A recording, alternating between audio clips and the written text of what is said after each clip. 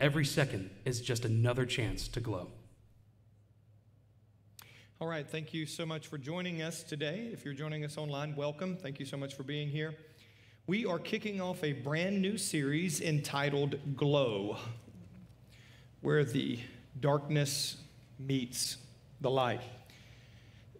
We're going to be looking at some very sobering things, and before we look at those things, I want to preface, especially if you're not familiar with the ministry of RockFish Church and you're new to RockFish Church, I want to say this on the front end so that you'll catch this. The things that I'm going to share and the zealous approach that I may take in sharing these things, my heart is that you understand it comes from a heart of love and compassion, okay? I'm not angry. I don't want to come across as angry, but very often when God speaks, he speaks through us. And we're human, and we have personalities, and we have passions, and we have all of those things that can kind of bubble up. And I want for you today to see the urgency and the love of God, not just me. So that's my prayer, that God would allow you to hear what he would say to you and to his church today. I'm going to be talking today and throughout the totality of this series about the church and its effect and effectiveness concerning the world. Today, I want to talk to you very candidly about where we are culturally, where we are as the church. And when I say church, I'll try to distinguish as we go between the capital C church and the small church. But where we are culturally, where we are as the church, where I believe that we are headed, and I think it'll be very obvious. I want to discuss with you briefly who our enemy is, who our enemy is not. And last but not least, and I believe this is probably the most important aspect, is the role and the responsibility of the church in the day and hour in which we live. So our verse for this series, or the inspiration, or the genesis for this, comes from Matthew 5:14 and 16. It says something very profound. I'm going to begin with this verse, and I'm going to end with this verse. And it's probably going to sound very, very different at the culmination of this message than it does right now. You, and this is Christ speaking to his disciples.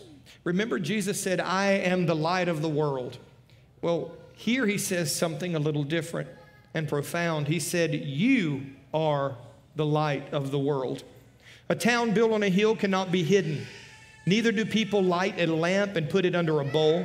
Instead, they put it on a stand and they give it light, and it gives light to everyone in the house.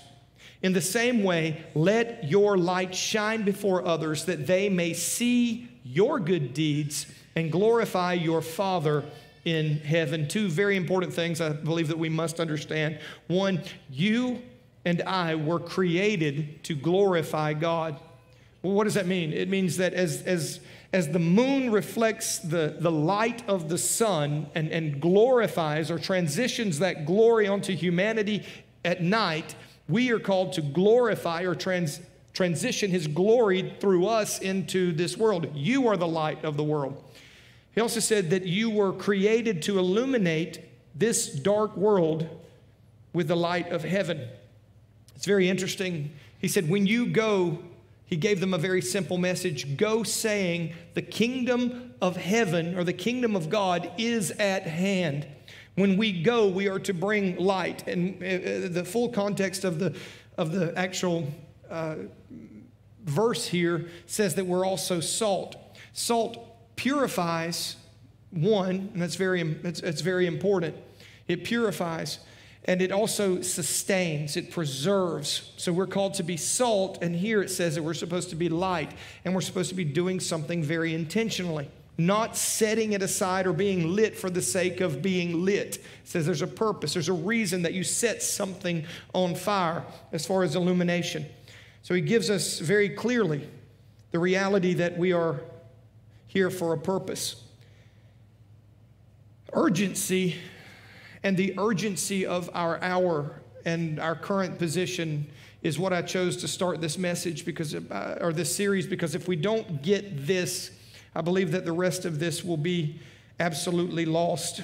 I believe that the hour is later than we think for America and for the church in America. I believe it's much later, in fact, than what we think.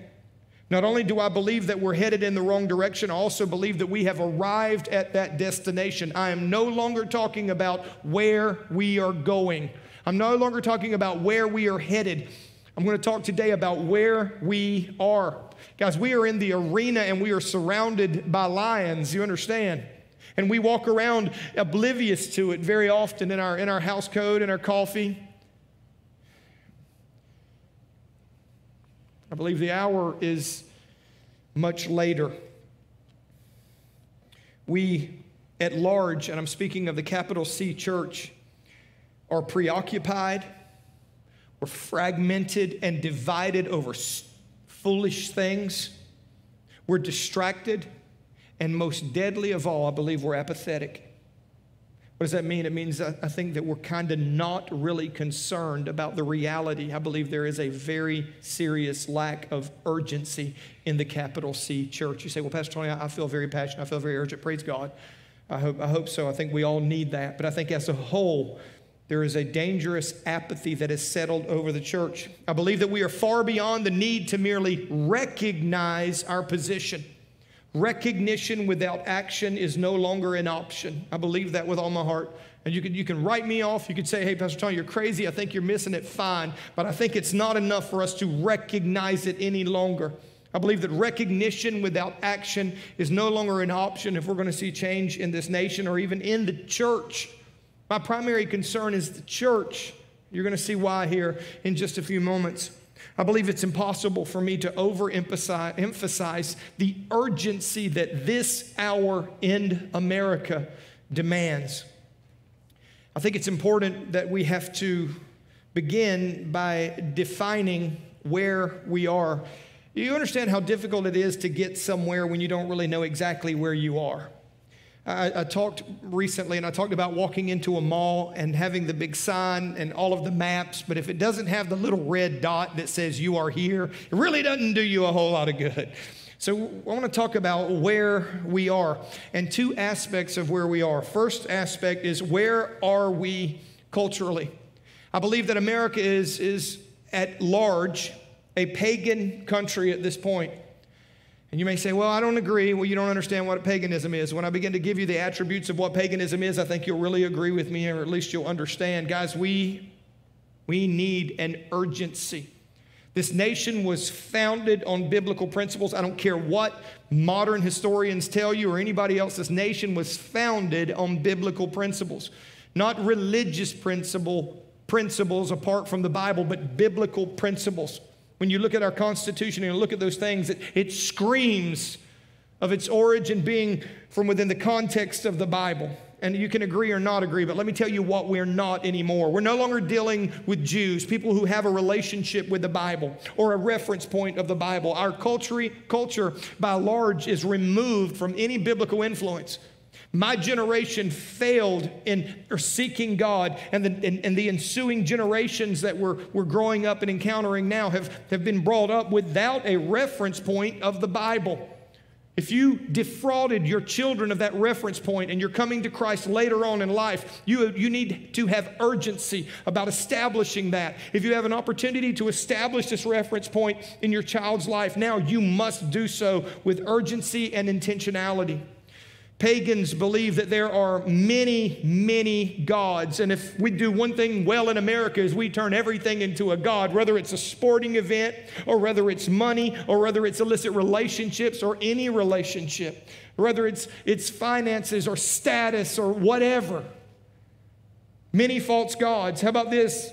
Paganism puts an emphasis on the earth and on nature as expressions of deity. Listen to me, this earth is not God. That tree is not God. That's paganism. It is a reflection of the creative power of God, but the tree is not God. The earth is not God. Environmental activism is a necessity of expressing your pagan beliefs. Do you understand that? We have Earth Day. First of all, for you people who are concerned about the environment, let me help you. Christians should be the absolute best stewards of our environment. I clean up your mess. I walk behind you and I pick up this place and we clean roadsides, and we should take care of the environment. But let me explain something to you very carefully. This is going to burn. This is temporary. You want to talk about global warming? It's going to get hot. Every atom and every element is going to melt with a fervent heat. We know this is the destiny. We don't put our hope in this earth, but the creator and the sustainer of this earth. The same one who can bring destruction can also bring healing. But we don't ever get confused between the creator and the creation. And paganism, because of its rejection of God, finds itself in a position to only worship the creation. This is outlined very clearly in the book of Romans, and we're seeing it. Paganism and humanism. Humanism stresses the importance of human values and human dignity. It proposes that people can resolve all problems through science and through reason. Humanism asserts that there is nothing beyond the material. Do you see the problem with this? Sounds good. We should have great human relations, but we can't fix these problems. Can I give you a news flash? Humans are most of the problem. Humanism leads to something called nihilism, which is rampant in our culture. Nihilism is the rejection of all religions and all moral principles and the belief that life is meaningless and hopeless. And do you understand that's exactly what you get when you embrace atheism and materialism? It ultimately leads to nihilism. What does that mean? It means there's no hope, there's no purpose, there's no meaning. Eat, drink, and be merry, for tomorrow we die. Keep in mind, our courts made it illegal to teach any other view than materialism, naturalism, and humanism in our schools. And it has so affected our children and the ensuing generation since it was allowed that I believe we're beyond the point of no return. There is no return. There has to be a rebirth. All of these things lead to nihilism, which is hopelessness and helplessness. Keep in mind, again, our courts made any alternative teaching illegal. Not because the people wanted it. That was a ruling. They eradicated the very influence of the Bible, and we got what we asked for. Ethics 101 in your college and your college level courses teaches the first day you walk in, kill God. You see, you have students in school where you went through and you took an ethics course. The question was this: can morality exist without God? Is the question. Yes, it can exist. Will it function when it's not in alignment with the morality as presented in the Bible? No. You say, well, how can you say that? I not only can say that, I can prove it empirically, and I intend to do just that. When you remove God and you try to retain some semblance of morality in your culture, and in America, you're a fool. There is no reference point whatsoever. They say to our students, kill God. Understand that morality can exist. You can have your morality and I can have my morality and we can all get along. Yeah, right. Well, that means that killing a baby is equivalent to saving a dog. Why? What's the point? If there's no God, there's no good. If there's no God, there's no real evil except that which is defined by independent morality. What kind of foolishness is this? Killing God was not the escape to reason that it was originally billed to be. It was, in fact, an escape from reason. We have lost our minds, destroying all reference points of reality and morality, leaving man adrift on a sea of purposelessness, hopelessness, subjectivity. A world where our opinion is our God and our feelings are our moral guides. And you see where it is leading us, where it has led us. And I'm not talking about just in the world. I'm talking about in the church.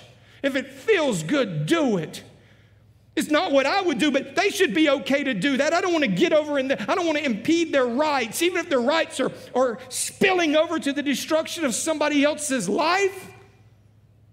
Are we crazy?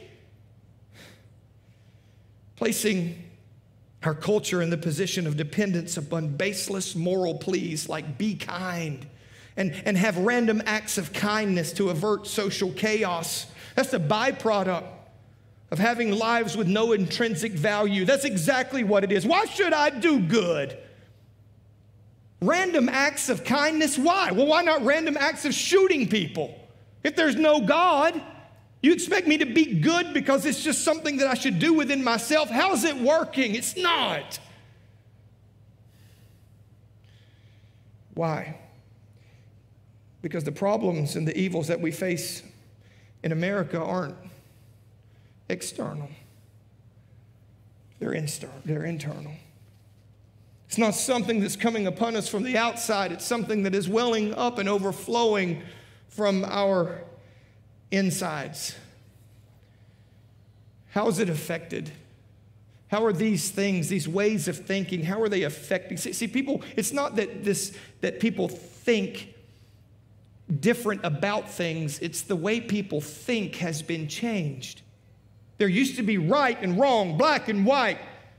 But now there's no antithesis. Now it's just, it must be true if it's gray. If it's a culmination of this, and we put it together and we come to some synthesis of cooperation. No. So we're not just talking about a generation who has different thoughts. We're talking about a generation that thinks differently as a result of the education that they've received. Biblical marriage and family have been under a relentless attack in America because of this subjective morality. Of course, we want to redefine things. What are the results? We've redefined marriage and what constitutes a family. This is the results. I'm going to share some statistics here that are just absolutely going to blow your mind. This is what happens when we say we want morality and we want order, but we don't want God. This is what happens, okay? One, we've redefined marriage. That has never happened in the history of humanity. 6,000 years of human history, we've never redefined marriage until your generation and my generation. And it happened, its genesis was right here in America. Congratulations. We will be known as the gateway for immorality and the trashing of God's design for human relationship in the form of marriage.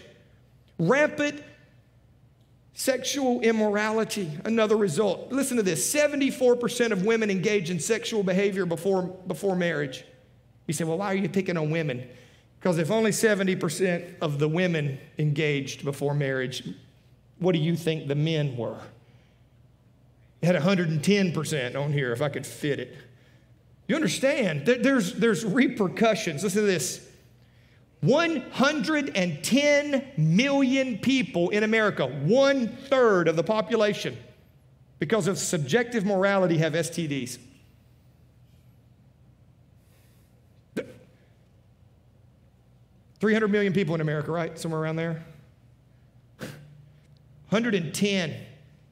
How about this one? 60 million dead babies because of subjective, godless morality that we've been told will work. It hasn't worked in any nation that's ever existed. It will not work in this nation.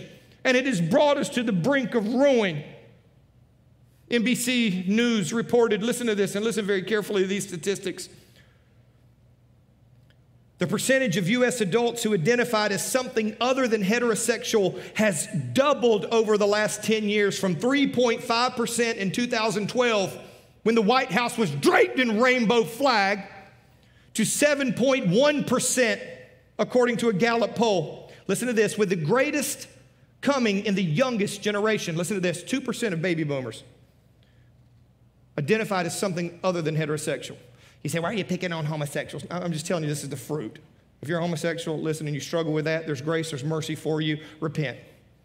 People say, how do you deal with homosexuality at your church? Just like I do any other sin, it's not special. Fornication is not special, it's a sin. We repent of it. We turn from it and we stop it. I'm not going to treat any sin like it's special, afraid that my culture, and that's why we won't talk about it, because we're afraid our culture is going to rise up and cancel us. You can't cancel the church. When the enemy comes in like a flood, God will raise up a standard against it, and you are that standard. You and you and you. And if you're not that standard, there is no other standard. I'm going to get to that in just a minute. 2% of baby boomers identified. The latest generation, Generation Z, guess what percentage identifies something other than heterosexual? 24%. Did you hear that? In less than 40 years. That's not a 10% increase. That's not a 100% increase. That's a 2,400. Why? Has something changed? Yes, we've been indoctrinating our children. We have dropped the ball. We've not raised them according to biblical principles. The church has failed. And we can point in the world all we want, but it has nothing to do with them. They are lost and darkened and blinded. They're just doing what is natural. I didn't say what's normal. But we've been quiet to our shame and to the detriment of this nation and the future generations. I'm not talking about where we're going. This is where we are. Listen to this.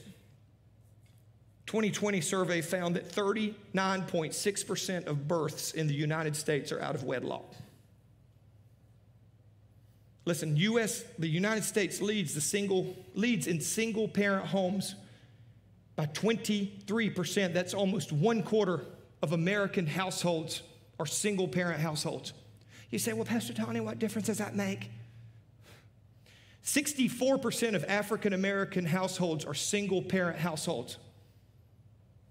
You say, well, why? What difference does that make? Can I tell you what difference that makes? Listen to this. I'm not singling out anybody. I'm just sharing the truth. Listen to this. Professor William Galston, in an empirical study, has pointed out that you need only 3 things to avoid poverty in this country: finish high school, marry before having children, and have children after the age of 20. Only 8% of children from these families who do these 3 things are poor. 79% of those who fail to do these live in poverty. That is a very natural expression. Guys, here's some things that you should know. The U.S. poverty rate mirrors the single-parent home statistic. I'm making a point here. Stay with me. 3 in 5 poor children in the United States, 60%, lived in families headed by unwed mothers. The lowest poverty rate is 5% for families headed by a married couple. And race made no difference. Economic status made no difference. Education made no difference. All of it was contingent upon whether they were raised in God's form of a family or not. You say, well, I don't have a husband. The church will be your husband till God sends you another one. Unless you're lucky and he doesn't send you one. But that's why you need the church. I'm sorry, Lord forgive me. There's good men out there, ladies. And men, there might be a good lady out there. That's a biblical reference. Don't get mad at me. Listen to this. Here's some of the well-known risks of children growing up in single-parent homes. Are you ready? Lower school achievement, more discipline problems, school suspensions, less high school graduation, lower college attendance and graduation, more crime and incarceration, especially in boys, less success in the labor market, and more likely to become a single parent themselves, especially in girls. See, here's the problem. When we don't do things God's way, reality proves the insanity of it. See, when you choose to say, look, I'm going to have an alternative lifestyle that's opposed to God and I'm going to embrace it, reality says, yeah, you ain't having no babies and no children and no grandchildren, and you're going to die old and miserable and alone. Reality will prove the futility of a sinful lifestyle. How? When you have sex before marriage, you get pregnant. You either kill it or you end up in poverty. God is saying, people, listen, do it my way. We can't tell the world to do it that way when we don't do it that way. These statistics are exactly the same in the church. We're going to talk about the church in just a minute. This is not where we're going. It's where we are. We have fatherless men growing up who have no idea what it means to be a man. No reference point. Dads, you are the reference point to your children. Dads, do you realize if you go to heaven, they will. If you go to hell, you pave the way by your life for them to end up there. 80%, more than 80% of the time, Dad, wherever you go, this isn't just about you. Wherever you go, they're going to follow you. They're going to reap the same results. Listen to this. Some contributing factors. 70% of those under the age of 35 think that having a child outside of marriage is perfectly okay. No problem. Morally, religiously, or otherwise. I'm not bashing you if you had. I'm not calling you names. I'm just telling you. God's way works. What you sow is what you reap. I can't change that. 78% think moral values in the United States are getting worse. Would y'all agree with that? 78% believe it's getting worse. Any of you believe it's getting better? Please don't raise your hand. I'll cast a devil out of you later. I'm sorry. I'm just going to tell you, these statistics show. Let me just keep going. I'm sorry I'm pressed on time. Maybe I shouldn't have done this at the beginning, but about 2/3 of American adults, 65%, agree strongly or somewhat that every culture must determine what is acceptable morality-wise for its people. Well, the culture really decides what's right or wrong. There's a name for that. It's called humanism. Well, the culture should decide whether a baby has value or not. I'm asking you, please overlook my passion in some of these areas because there's an urgency I'm trying to convey. I'm not angry. I am, kind of. But guys, we got to wake up. Listen to this. 2/3 of American adults believe that moral truth is either relative or circumstantial, or haven't given it much thought. Truth has been eradicated. Now, our moral dilemma is resulting in cultural chaos. Now, we know the world's messed up, right? That's good. We know where the culture is. I think it's pretty obvious. Look around. But let's talk for just a minute about where the church is. All right? All right. The church is the primary problem in the culture because it's the only solution. Did you hear what I just said? I believe the church is a primary problem because the church is the primary solution. You say, why do you say that? Because of verse that I wrote, you're the light of the world. You're the salt of the earth. If the world is walking in darkness, it's because we're not shining. We've taken the light and we've done something with it other than what God intended. God did not save you so that you could have your stinking best life now. God did not save you so you could have a nice car and have money and walk around perfectly healed and healthy. God saved you because he needed you to shine the reality of the kingdom of heaven in a broken, dark, war-ridden world. Guys, the government cannot fix this problem. Do you understand? No government. So CIA who's watching right now. The government is not the problem. They are a reflection of the problem. They cannot fix it. So where's the church? Are you ready? While only 19% of American Christians truly possess a biblical worldview, 51% of American adults think that they already have one. 19% of professing Christians' views line up with the Bible. 51% believe they already have one. What does that mean? Hang on. 81% of professing Christians in America hold opinions about the world, which is the culture, morality, and truth that are opposed to the teachings of the Bible. Listen to this. It means that if most Christians wanted to stand up and take a stand, it would not be a biblical stand, and 51% of those would fight you over that fact. It means if the church wanted to stand up, it's so covered and draped in ignorance that it would be standing for the wrong thing. Let me give you some examples. This is Pew Research. You can look up any of these statistics. I got them off the internet. They must be true.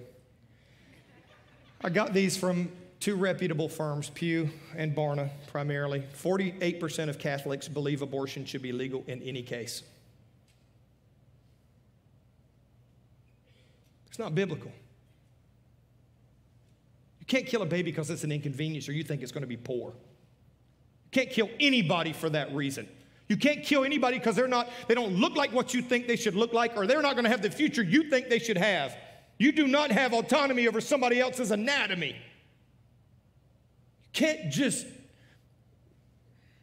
33%, listen to this, 33% of evangelical Protestants believe abortion should be legal in all cases. Guys, that's you. That's you hooping, hollering, Holy Ghost filled, hand raising, worshiping, come to church at least once a week Christians. 33% believe that abortion for any reason is okay. It's not biblical. If your politics or your relationship don't line up with the Bible, you need to get new politics and new relationships. You understand? There ain't a place for Republicans and Democrats in the kingdom of God. We're either going to follow him or we're going to follow the world. You can't do both.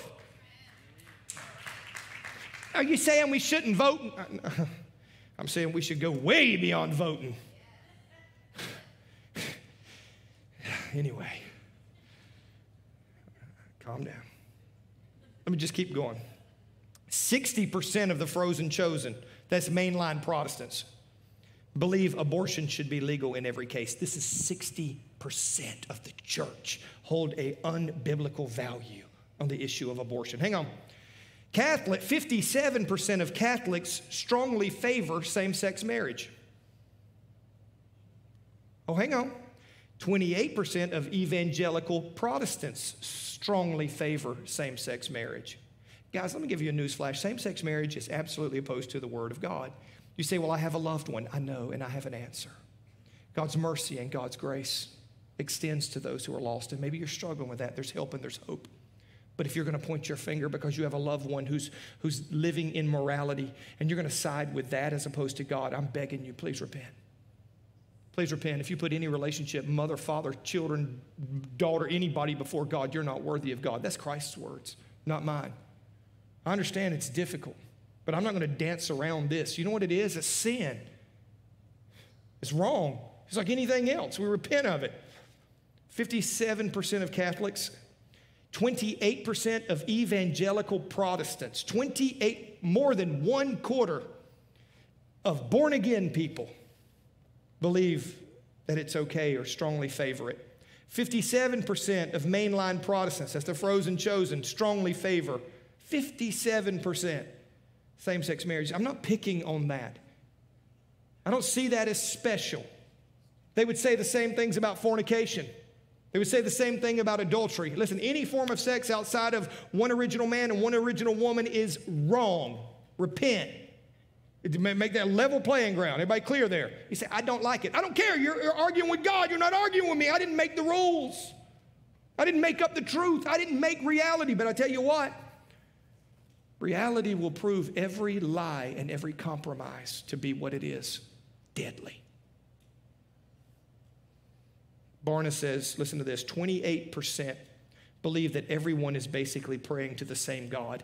More than 60% of born-again Christians between the ages of 18 and 39, that's most of the people in this room, believe that Jesus, Buddha, and Muhammad are all equal in regards to paths of salvation. Do you know what that's called? It's called New Age. It's called New Spirituality. See, because when you don't hold a biblical worldview, you hold another worldview.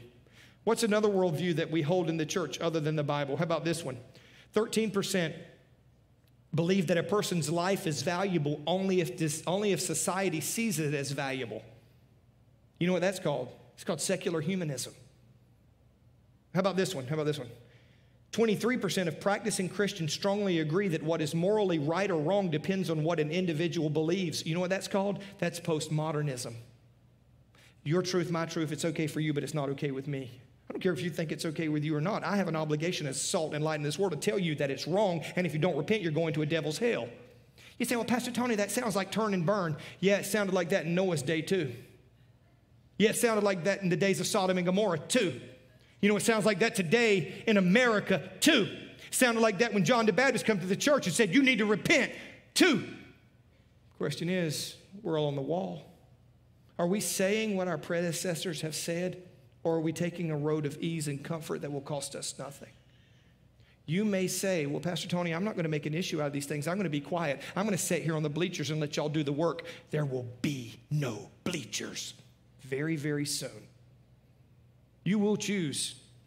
The culture will make you choose. The culture will make your thoughts on these things illegal. You say, that's not going to happen. Oh, wait till I share the rest of these statistics. 14% of practicing Christians strongly agree that the government, rather than individuals, should control as much of the resources as necessary to ensure that everybody gets a fair share. You know what that's called? Marxism. Look, the government wants it so it can control it. Sorry, government, if you're listening, I love you. I pray that godly men are running you so that you can do godly stuff with the stuff that you take from people. Don't pay your taxes, you'll find out. They'll take your taxes at the point of a gun or put your butt in jail. I'm just telling you, it might seem all innocuous until you stand in opposition to it. I am pro-government. Government is ordained by God, and we should always honor and pray for those in leadership. I want to make that very, very clear. What I'm talking about rebelling against has nothing to do with government, has nothing to do with people. We're going to get into that in just a few minutes. We're looking at the byproducts, and we're looking at the condition of the church. How about this one? 50% of U.S. Christians say that casual sex between consenting adults is sometimes or always acceptable. This is the church. 50% of Christians feel their spiritual life is entirely private. That means they have absolutely no obligation to share the gospel with anybody. 58% of the church. Hang on. 28% of Christians are actively involved in discipleship. Now think about this. 28% of the 100 professing Christians are actively involved in discipleship. When I say discipleship, it means that they are pouring into somebody and being poured into by somebody. 28% of the church is doing what the Bible says. You're called to make disciples. You understand that? If you're not making disciples, you're not a disciple. So where are we headed? I'll tell you where we're headed. We're headed for more of what we've been experiencing. We have seen more change in the last 5 years than we've seen in the last 15. Correct?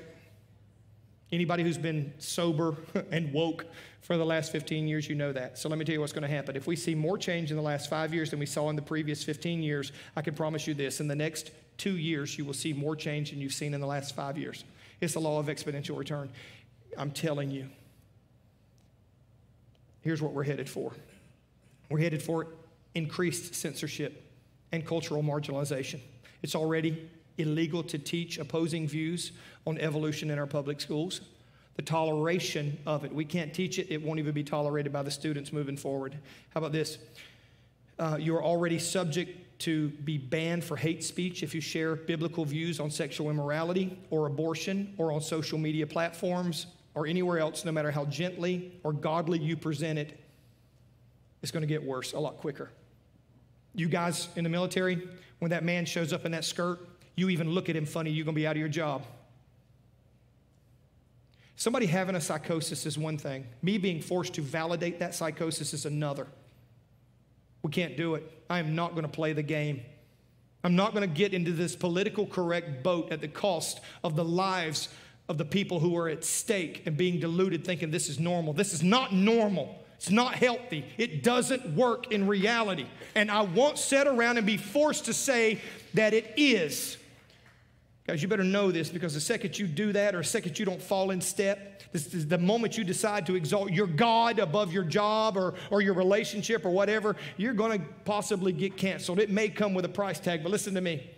Your comfort is the greatest obstacle to your calling.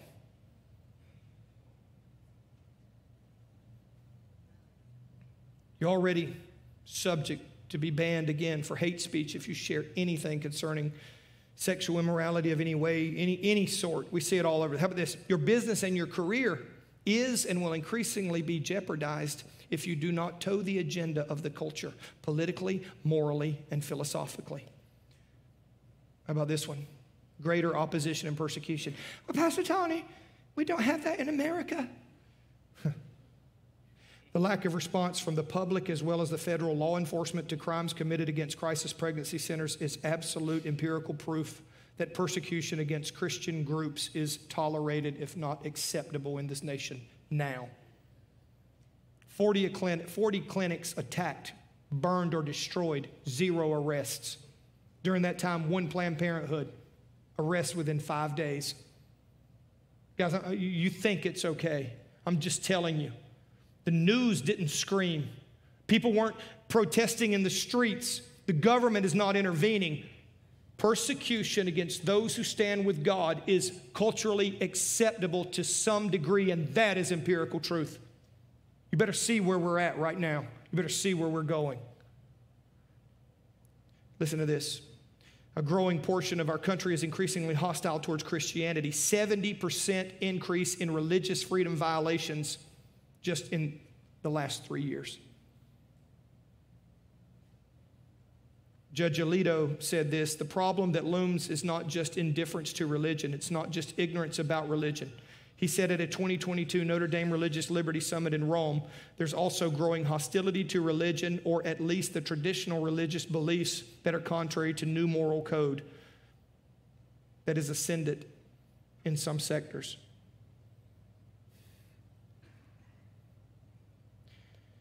There's a lot more statistics that are incredibly alarming. The number of churches that have been attacked since the Dobbs case. Hundreds and hundreds of churches. So if you don't think for a minute there's an association between pro-life and Christianity, you're out of your mind. The devil knows it. How about this one? I believe that there will be greater opportunity. The increased censorship and cultural marginalization, along with greater opposition and persecution. That's fine. That's what's going to happen.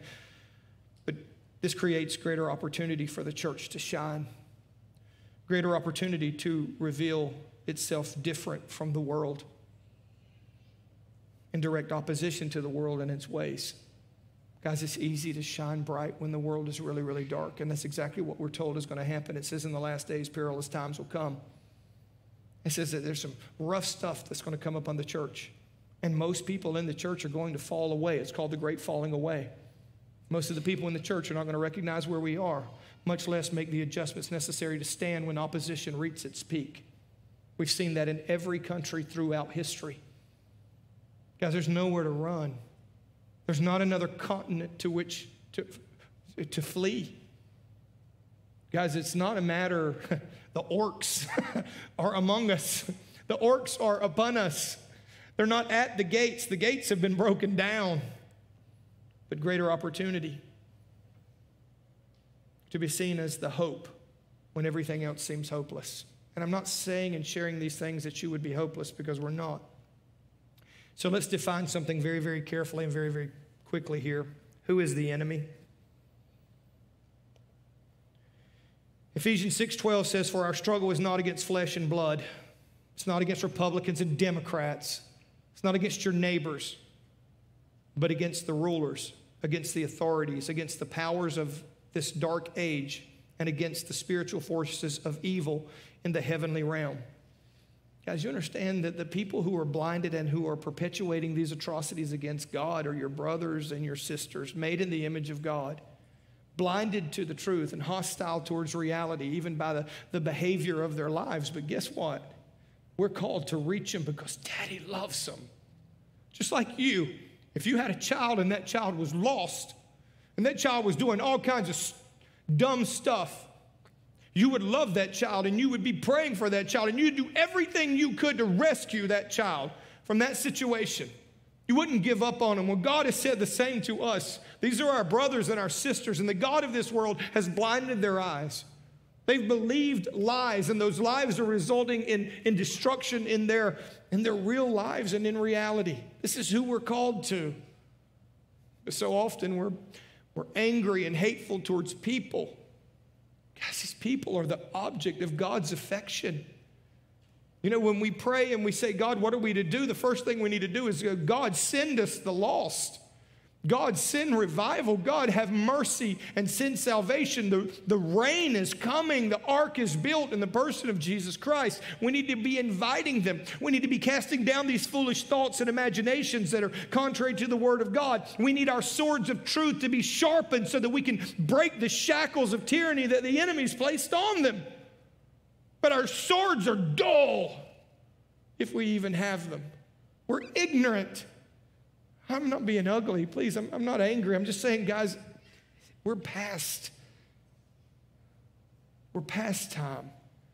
Guys, we fight with the enemy, but we fight for humanity.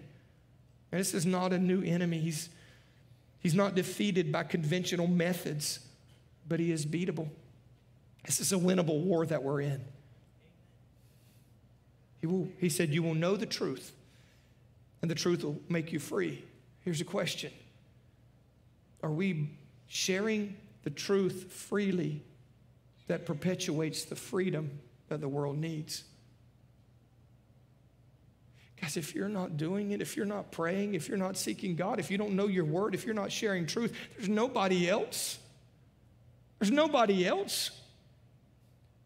I pray that there's churches around America who have people standing in the pulpits who are saying the same thing to their congregation that I'm saying to you, but you need to understand they're feeling the same things you are feeling, and that tension of do I do something or do I not do something, or how can I do something, is right there in them just like it's in you. And if they choose to do nothing, we'll see no change. Can you imagine how Lot felt when he realized there's nobody else in this city? There's nobody coming with me. Guys, this world is a world, and its ways are ways of destruction. It is set on destruction. He said, come out from among them and be separate. You are the only invitation people will ever see to come onto the ark of safety, which is Jesus Christ. If we don't do it, it doesn't happen. This entire series is dedicated to answering the questions on what we're supposed to do on an individual and on a corporate level. The world needs help and the world needs hope, and Jesus brings both. This is a winnable war. I said it earlier, when the enemy comes in like a flood, God will raise up a standard against him. You are that standard. You're that image, glory bearer of God that brings truth and light to everybody who's bound in darkness. I'll read this one more time. You are the light of the world. A town built on a hill cannot be hidden. Neither do people light a lamp and put it under a bowl. Instead, they put it on a stand, and it gives light to everyone in the house. In the same way, let your light shine before others, that they may see your good deeds and glorify your Father who is in heaven. How well are you shining? I don't know that anyone in history ever operated again with a greater sense of urgency than John the Baptist. He had a very simple but very profound message. It was repent. Guys, we need to repent. We need to stop preaching a repentless salvation. He said, believe and repent and be baptized. Guys, we've got to quit siding with the world and give all of our allegiance to God. I think one of the greatest accusations is that we have carried the Lord's name in vain. Again, that we said we are of Christ, yet we lived in a way contrary to Christ. I'm talking about the church. I'm talking about the compromise, either in commission or omission. Guys, until we realize the desperation of the hour and the urgency of the moment, we're going to stay in a place of complacency, which only leads to apathy. We're going to get more and more of the same if we don't do something different. What is the Spirit of God saying to you? What are you willing to give and sacrifice? What comfort are you willing to let go of? What priority are you willing to change? You and I are God's plan, the way we live, the truth we carry, the honor we display, the words we speak, the sacrifices we make, the urgency with which we act or we don't act. These are all the difference makers between a life that is one of light and one that's not. Are you light and salt in our culture? Or are you a contributor to its delinquency? See, guys, the Bible says that judgment begins in the house of God. The world doesn't stand a chance. I'm talking to you because I love you. You're my brothers and my sisters. We are the army of God in the earth, and we don't carry guns and bullets and wear bulletproof vests, but we carry the power, the spiritual power of the Word of God to combat the foolishness that has brought our nation into captivity. We are the only hope. The church is the only hope for this world. Wednesday night, we're going to be showing something that's going to combat some of the foolishness. The Bible says that His Word is powerful and mighty to the tearing down of strongholds. People's thinking has got to change. We're transformed by the renewing of our minds. Our minds need to be changed. We need to be educated. We need to understand. We need to be equipped. It's what my heart is, to equip you to do battle and to do war effectively, to be able to stand strong, because when all of this stuff really ramps up to the next level, and it is and it will, if you can't run with the foot soldiers, what do you think is going to happen when the tanks come?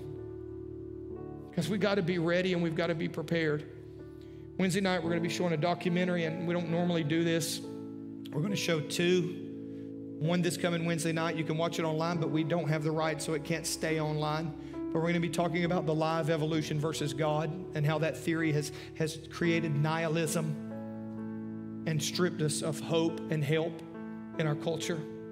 We're going to talk about and expose that, and then we're going to show another documentary on Made in His Image, how the homosexual and LGBTQ agenda has swept America, and the value that we have as a result of being made in the image of God. You say, well, I don't need that. Well, your children do, because they're going to school being indoctrinated with it tomorrow. It's immorality. It's in direct opposition of God. You say, well, Pastor Tony, are you wanting unbelievers to be forced into a place? No, I'm just saying we need moral restraint. Moral restraint. You understand that freedom is only for those who are good men. Wicked men cannot have freedom. They cause a degree of destruction and disorder. That's why we have laws. Laws are for lawbreakers. God's law is good. It helps us survive. It helps the culture to thrive. When we break that and we go a different way, there are ramifications that are undeniable. So if you have school-age children or loved ones, please check that out Wednesday night at 7 o'clock. Stand if you're able. Look, I know there's a lot of statistics and a lot of stuff. This is a winnable war, but it begins when we turn and we respond and we repent. John the Baptist had an urgency like none I've seen. He said, repent, for the kingdom of God is at hand. Where you go, the kingdom of God follows. Take the light, take the salt, dispel the lie, stand for truth no matter what the cost. You say, well, Pastor Tony, I'm scared. Yeah, me too. But that doesn't mean we stop. But judgment begins right here, guys. If you've been living a life that is besmirching the name of Jesus, if you've been carrying the name of Jesus in a way that makes Him look bad, that's called carrying the Lord, using the Lord's name in vain. That's not saying OMG or GD. Carrying the Lord's name in vain, again, is saying I'm a believer, I'm a follower, and not forsaking sin. Creating an image of God where He's not what He says He is. Pray with me, Father. This world needs help. This world needs hope. You have said that we are the hope. We are the light of this world. We're the salt. I'm asking you, God, those who are willing, I'm asking you, God, to give us a spirit of sobriety. God, not that we're angry or mad at people, God, but we are clear and understanding that we have a real enemy who has destroyed the culture here in America and is seeking to destroy the church. Father, I'm asking you for revival. I'm asking you, God, for a revival of love and an outpouring of your Spirit, God, in our lives. Father, I'm asking you to grant us repentance. God, I ask you to forgive me for anything in my life, God, that has not represented you well. Any hidden motives or selfish ambition, Father God, where I've exalted my comfort above your call. God, forgive me. God, give us creative and innovative ways, God, to take your gospel to this world like never before, to be salt and light like never before. In Jesus' name. If you need prayer, there are going to be people up here at the front. I want to say this. The series is going to be really practical moving forward.